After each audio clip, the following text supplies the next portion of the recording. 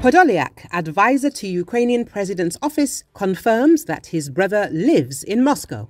Mykhailo Podolyak, an advisor to the head of the office of the president of Ukraine, Volodymyr Zelensky, has confirmed that his older brother lives in Moscow.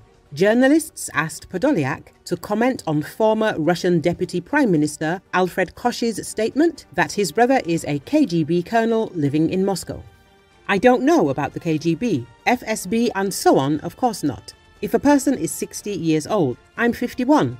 Should I be responsible for other people? People who choose to live in another country in the Soviet Union, and I don't communicate with people, so should I be responsible for them?"